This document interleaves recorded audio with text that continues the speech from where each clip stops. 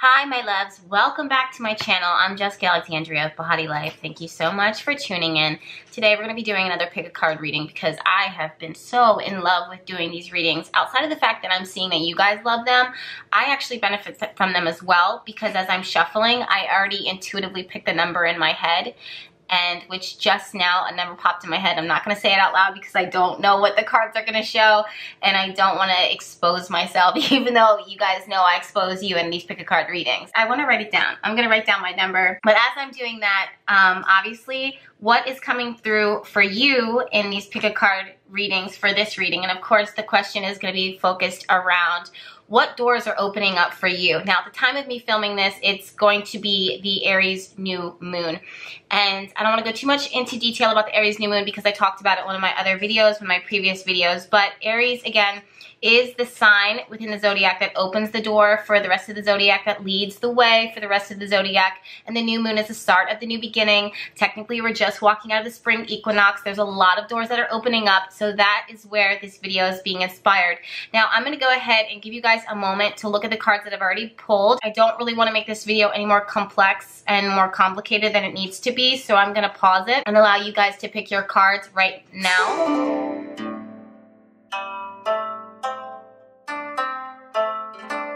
And then you can go ahead and check the timestamps down below so that you can see which one of the card pulls is the one for you. For some of you guys, you are going to be drawn to more than one. I've seen that a lot, so go ahead and allow your intuition to speak to you through that. And that being said, let's go ahead and dive in. So the first cards that are jumping out for the first group are Follow Your Heart, the Empress, the Ship, and the Child from the Lenormand deck, the Two of Wands, the Withdrawn, and the Secretive card. And then I pulled some extra additional confirmation cards, and that is the Ace of Pentacles, the Nine of Swords, and the Eight of Swords. Now, the first thing that it is that I'm seeing here, and I can't help but to feel this, but I feel like a lot of you guys are obviously, for my group number ones, you're operating in a space of tremendous fear to the point where it literally has you guys sitting on the horizon. Like you're sitting at the shore and you're looking out. It almost reminds me, the vibe that I'm getting, it reminds me of that child that wants, you know, new to a new school, like they moved to a new school and they're shy, like they're naturally shy and introverted, and they're watching the rest of the kids play and they want to be a part of it, they want to partake, but because of their own fear and putting themselves out there, maybe they don't have a lot of support. That's kind of stopping them from jumping in and following their heart and, you know, initiating and saying hi. And it's always that one person, that one friend, or that one teacher, or that one that one whatever, that reaches out and says, hi, my name is Katie, or hi, my name is Jennifer, or hi, my name is Daniel. Do you want to play with me? And then the kid's like, okay. And then that's what kind of breaks the ice and that's what breaks the mold. That's what it is that you guys. And I totally forgot that this child is here. That's so funny that that's actually what came through. And then this is actually the card of travel. So I'm really wondering, are you guys in a new territory? Are you in a new space? This doesn't actually have to physically show a new environment, but for some of you guys, it could really be that way. But with the Two of Wands, this is very distant. And then with the Ship card, this is very distant. And with the Child card, not only is this energy could be connected to a child, but it's very innocent in nature. And there's a lot of playfulness there, but it's shy, it's pulled back, and it needs some type of nurturing. It needs some type of support and guidance. I think that that's why that's coming through. So again, I don't want you guys to take the messages so literal unless it applies to you, but I definitely see this new space of, you know, new territory, new environment, new opportunities, and I see you having a lot of light, a lot of creativity, a lot of positivity around you, but you're in this space right now where you're really second guessing yourself. You're totally channeling that child in the playground that's sitting on the park bench that isn't sure if he wants to join in for Foursquare or Connect 4 or Legos or whatever, and they just need that one person to kind of reach out and say, you know what, my name is fill in the blank. Do you want to sit at our table? Do you want to join us? Or we're going here? Or do you want to play with me? Do you want to talk? Do you want to, you know, discuss? And that's what I'm seeing with the Ace of Pentacles. It's so funny that that was the visual that came to me because that's what's coming through. The other thing is that I'm seeing and I'm feeling so much potential coming from you or coming from whoever it is that needs your nurturing, who needs you to kind of extend a helping hand. It almost seems like that person is filled with, you know, gifts. That's the Ace of Pentacles in a nutshell. This person is filled with gifts, and those things are actually secretive, and those things are kind of hidden right now.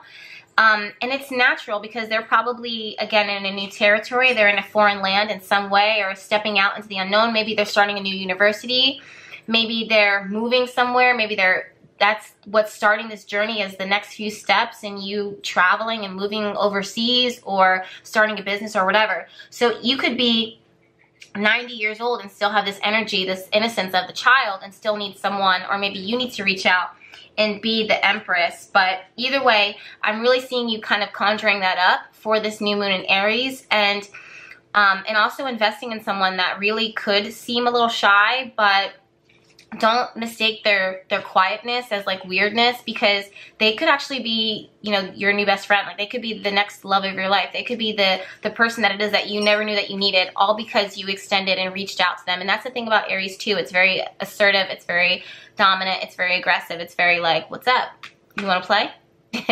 So that's what I'm seeing for my group number ones. Let me know if that makes sense for you. That's a quick message, but that's what it is that I pretty much got.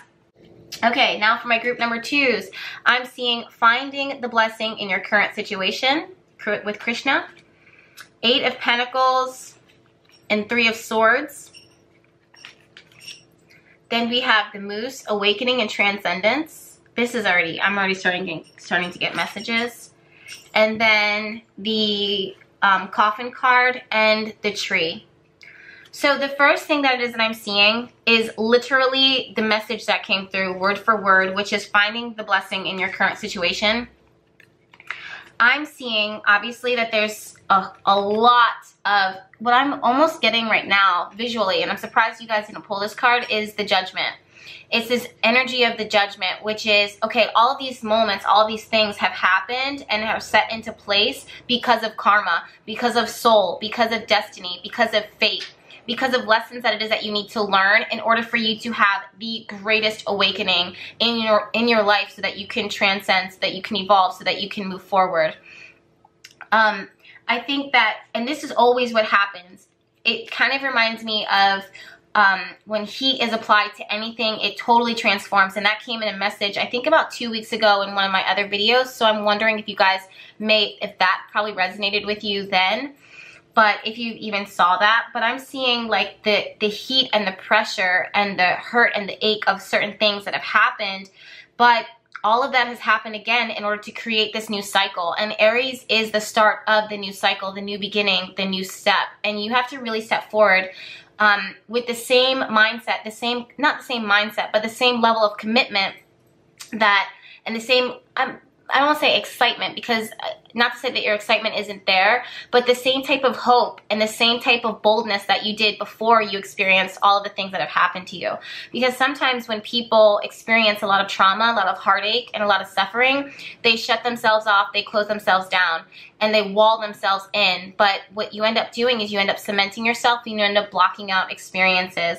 Now, what these cards are showing you is that in this quiet state, I think that you actually need to be in a space of stillness. You don't have the 4 of Swords here, but that's ultimately the vibe that I'm getting, which is being very still and quiet and in the present moment, because the lesson is right here. In fact, the 8 of Pentacles is not distracted by anything that's going on around them.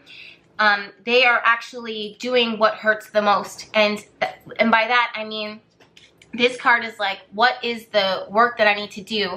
What do I need to focus on? I'm going to have to say no to that engagement. I'm going to have to say no to, meaning like engagement, meaning like, you know, this party or this event that's happening. I'm going to have to say no to my friend over here.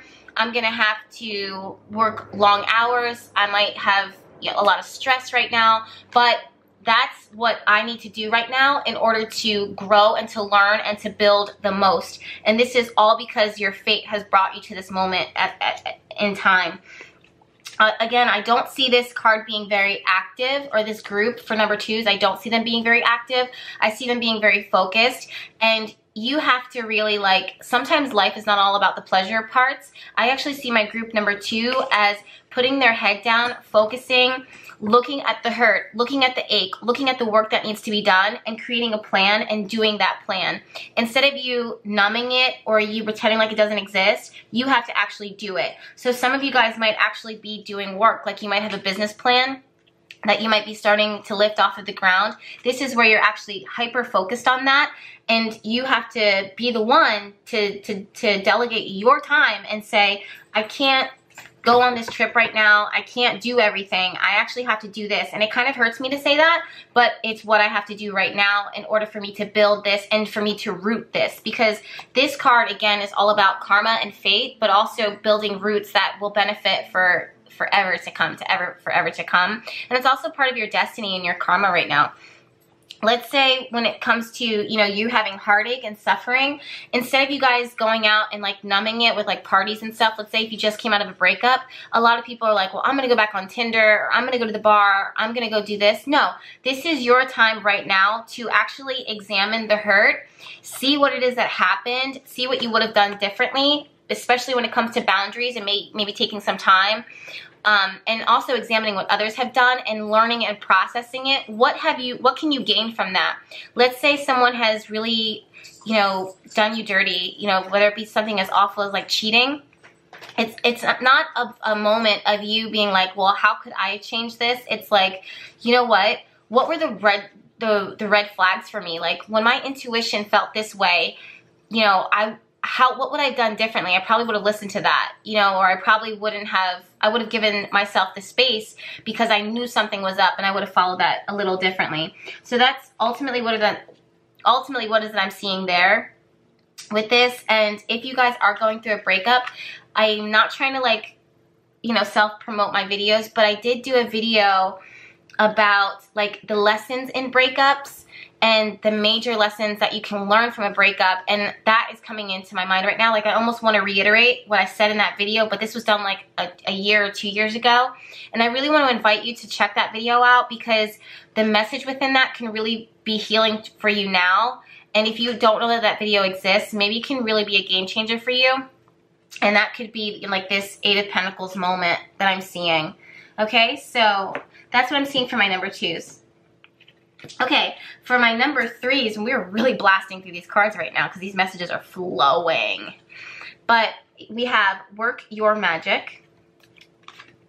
We have Armadillo, Protection and Boundaries. I don't know if you can see that. From Flowers from the Dead. We have the Star card and Temperance, and oh my gosh, I'm seeing this 1000% for my 3s. And we see the Man and the Mouse. So these 2 cards stand out to me the most. Work Your Magic and Temperance and the Star card. Now, the Star card to me connects me immediately to the stars, what's going on in the cosmos right now. I don't care if you're watching this video 3 months, 6 months, 12 years after I filmed it, check your chart, check your astrology chart, because that's the first thing that's standing out to me is looking towards the stars. For example, at the time of me filming this video now, the moon, Mercury, Venus, and Neptune are sitting in the sign of Pisces. So what am I doing right now? I'm creating my love spell. I'm creating my magic spell, my intentional oil, which will be available in my shop update. And the links for that are down below. But the reason why that is because right now in the skies, in the cosmos, the planets are so perfectly aligned right now with Mercury conjunct Neptune to use mind, word, magic, intention in order to create like soulmate love, romance, attraction, beauty, art, creativity. All of those things are ruled by the planets that are currently, how the planets are currently aligned within the stars. And you guys know, as an astrologer and as an intuitive and as a witch working my magic, that's the tools that it is that I use in order to work my magic and offer that to my clients. So whatever it is that's going in on the stars at this moment in time, you really need to check it out. If you're a part of my Behatilife tribe, there's most likely 9 times out of 10 a video that is just up, depending if you watching it at the time that I'm putting this video up now, where I do Astro Live Chat, where I go into detail every Monday on the current messages and what's going on in the stars. So if you haven't checked that out, definitely check this out now, because what's going on in the planets is what is going to help you to work your magic. Now, that's the next thing that it is that I'm seeing, is that by working your magic, you are doing alchemy. This guy here is like the king of alchemy. That's why they're using him in like symbols and symbolism in order to represent this card, Doreen Virtue. She knew what she was doing when she created this card. The Temperance is the card of alchemy. Everyone says when they look at the Temperance, like, oh, this is the card of moderation and balance. And when we say that, as human beings, our simple-minded selves, sometimes we almost equate balance to 50-50. The reality is that there is a certain chemistry that needs to happen that is not always perfect 50-50, that needs to happen in order to create the perfect alchemy, in order to create the perfect transformation within your life. And that's what's happening with the Temperance card. So with this Aries full new moon, what I'm seeing, or this energy right now, what's opening up into your life right now, is the opportunity for you to create this perfect balance, for you to work your magic, for you to look what's going on in your charts, what's going on in the stars right now, be inspired by it, and use that in order to create the perfect recipe in order for you to get ultimately what it is that you want for yourself. The other thing that I'm seeing is that you have to be so much bigger and better than the crap that's going on around you. You need to block it out.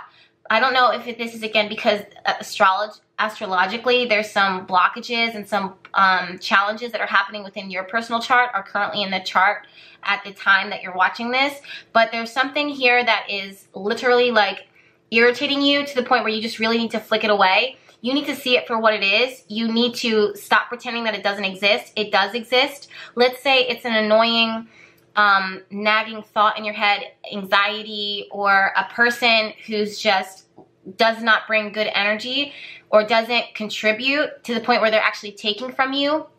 This is larger than you even realize it to be. And I want you to know that. Aries is very assertive and very dominant, and this is what is happening here, is that you are being called right now to create boundaries for yourself in order to protect yourself, because you are almost intuitively pretending like this problem doesn't exist, or that this problem is less than what it actually is, when it's, you know, it could be so much larger, and it is so much larger. It impacts you. Let's say you're a person who is in love with you know, this person right here, and you're annoying, you know, anxiety of the relationship. What are they doing? Who are they talking to? Where are they at? That is actually blocking you from working your magic, to the point where even though it seems like it's so small, you know, oh, I just love this person, or oh, I just hope that he'll text me, or whatever, you are actually distracting yourself from working your magic that is all about you building the next biggest idea. But because your brain is so preoccupied on what he's doing and who he's texting and who he's with, that you end up missing the most incredible idea and building that idea, because you're so preoccupied with the bullshit. So really what I'm seeing is, whatever this little tiny annoying mouse is, and that's the thing, mice carry diseases, they break down barriers of their home. They're cute, but they will kill you, and you don't even realize it. They will eat your resources, and you don't even realize that it's happening. They're so tiny, but they make the biggest impact, and that's why you really need to look out for this. Like, what is that mouse? Is it anxious thoughts? Is it you just sitting there thinking the worst and never doing? Because that is where you need to really, like, put your foot down, block it out, Aries it up. I don't care if you're a Gemini, a Libra, and you can't make up your mind. You have to make up your mind here and decide, is it worth it? Is it worth it? What is plaguing you? Like, literally, what is bringing the plague to you? Because it needs to be canceled out, because this is blocking your magic to infinity and beyond. And there are no excuses. I really want to be firm with my number threes and be like, stop pretending like this doesn't exist. Stop pretending. Like, don't trivialize this. You know, this energy that's in your life is blocking you in such a significant way that it's irritating to me, you know, looking at these cards, because I can see the potential of what it is that you're working with, and you're just like missing it. You're missing the mark. Okay, so that's what I'm seeing for my number threes. For my number fours, we have take charge of this situation with Moses.